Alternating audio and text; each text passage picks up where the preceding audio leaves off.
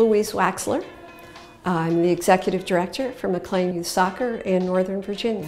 It is roughly a 3,200 member club with the rec program being our primary program. It's approximately 2/3 of our membership.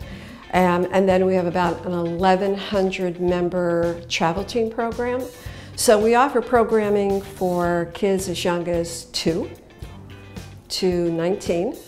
And then our summer league, we have a Super Y League, and we offer our alumni the opportunity to play in a women's, it's called the CCL Pro League. And then we do a lot of outreach with inner city need-based kids, where we have a robust scholarship fund to help those kids play, offset their cost, waive the registration fee, assist them with team fees. We don't want any kid not to have the ability not to participate in sport. We learn every day. I'm still doing this, and I'm here because I want to continue to learn from others and be better at what we do.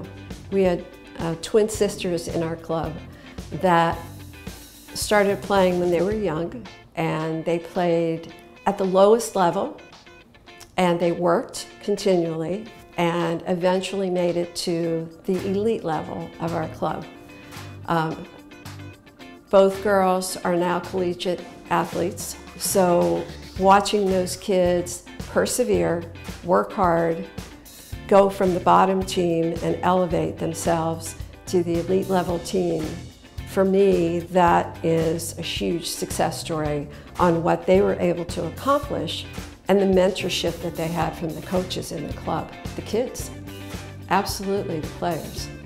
The rewards when you watch a kid from U10 to U19 and you watch them flourish and achieve their personal goals.